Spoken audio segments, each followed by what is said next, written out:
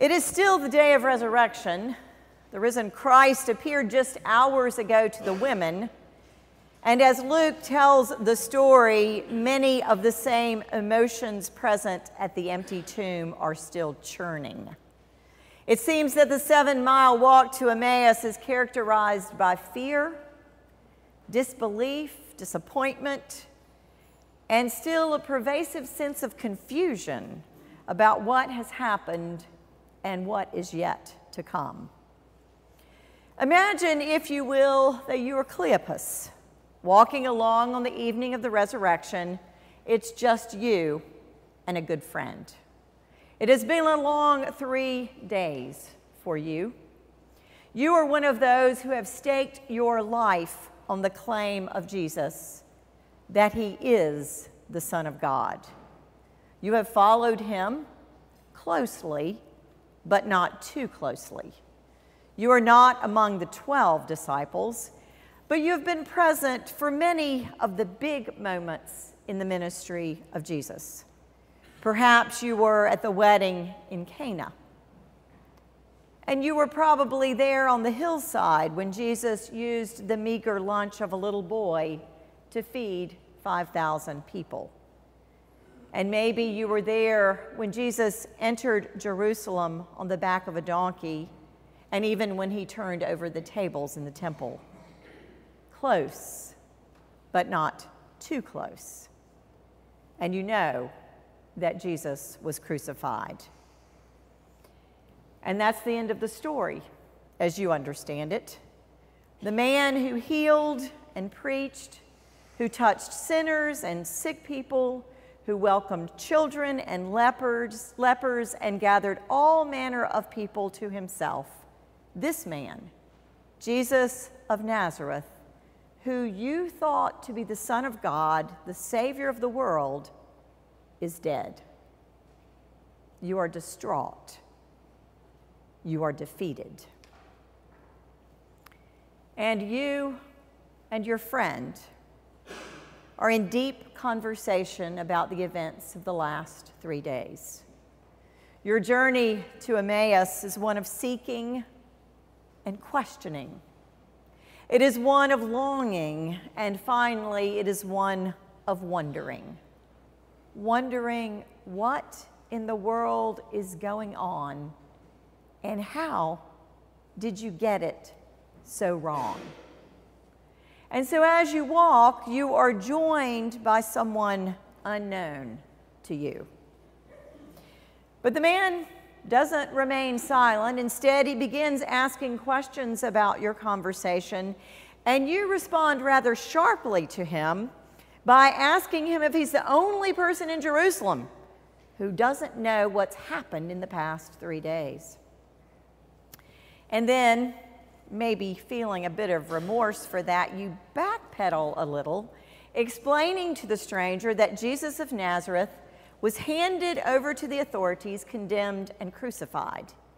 You even tell him that some of the women were at the empty tomb that morning, and that an angel told them that Jesus was alive. But that's all beyond belief for you. Clearly, you're still trying to figure it all out. More questions, more doubts, more despair. And then the stranger begins to tell his story. He goes all the way back to Moses and to the prophets as his story unfolds. But still, you don't recognize this man, though you do understand the story, and it seems quite similar to the story of Jesus of Nazareth. It is as if you can almost call this man by name, but not quite. The village of Emmaus is now within sight, daylight is fading, and you're beginning to wonder more and more about the man walking along beside you. So you and your traveling companion convince the stranger to stay with you.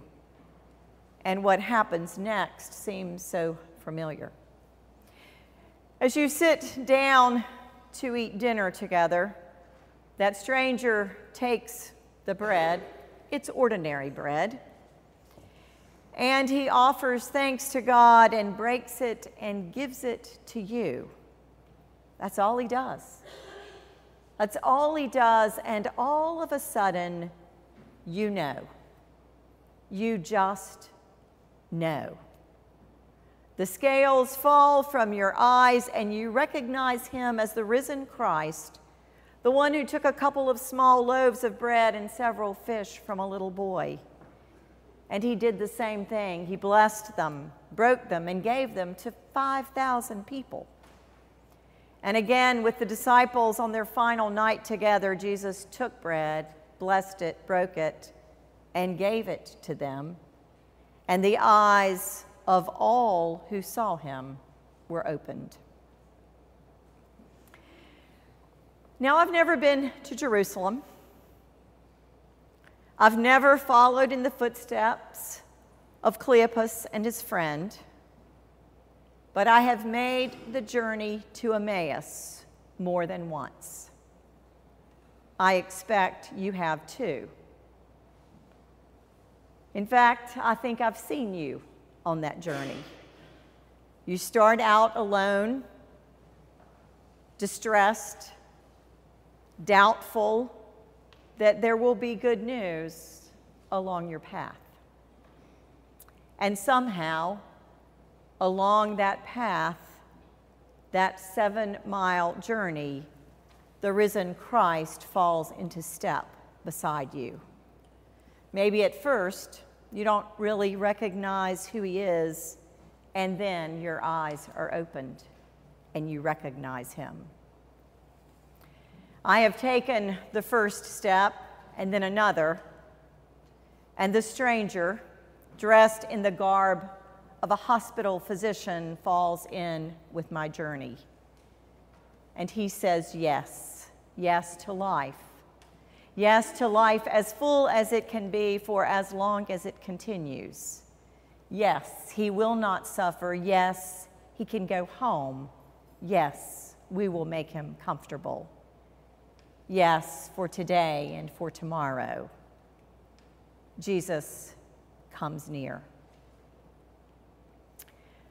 I have walked with a neighboring congregation, diminished by divisions and continuing misunderstanding.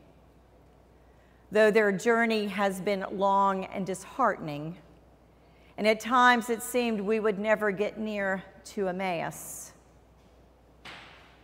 Suddenly, on the road, there was a preacher, unknown to them, in their pulpit for the first time.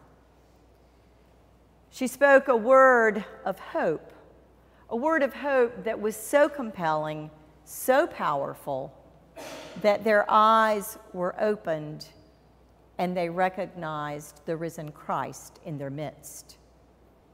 And so the next step became easier, and then there was another, and still another. And I have been walking that same path with you when the way seemed particularly difficult, when explanations were scarce, questions loomed, and darkness was all around. Suddenly, we were joined by the risen Christ, who took, blessed, broke, and gave himself to us in a way that made him recognizable.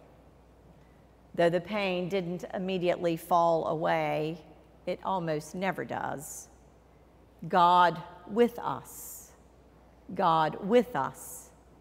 makes it possible to take another step and to find a measure of peace even in the presence of heartbreak. Our Emmaus journey, like that of Cleopas, often begins with bad news. A death, a diagnosis, a disappointment, a failure, a child off track, a parent in distress, upheaval in the workplace, addiction, a difficult decision, a broken relationship, political unrest, or dis-ease. We cannot go to Emmaus alone. And so we take one faltering step and wait. We search for a traveling companion. And even more, we hope something along the road will open our eyes, and we will recognize the risen Christ as he takes, blesses, breaks, and gives himself to us anew. Jesus comes near.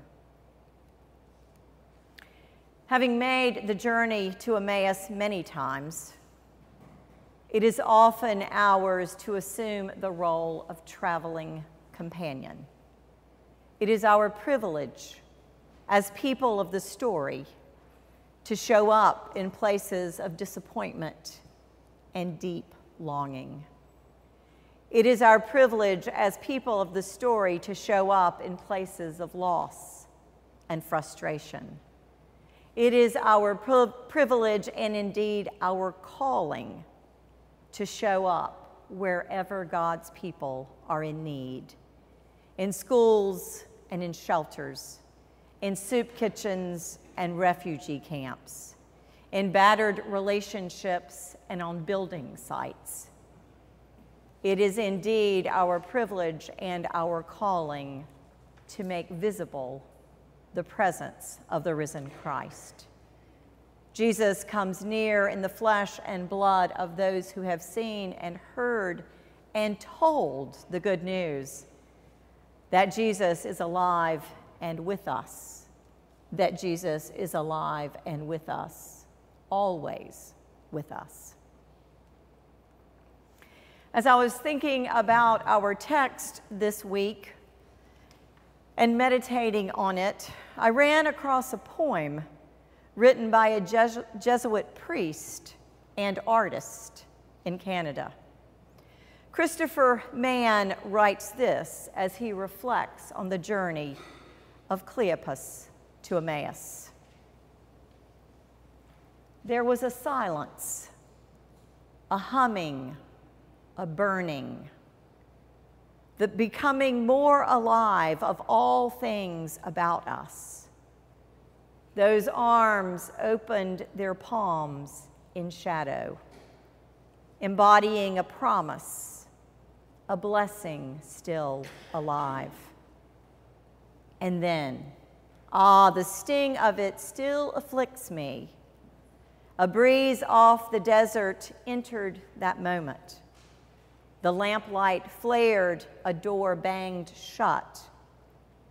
Emmaus, as I say, we never really go there.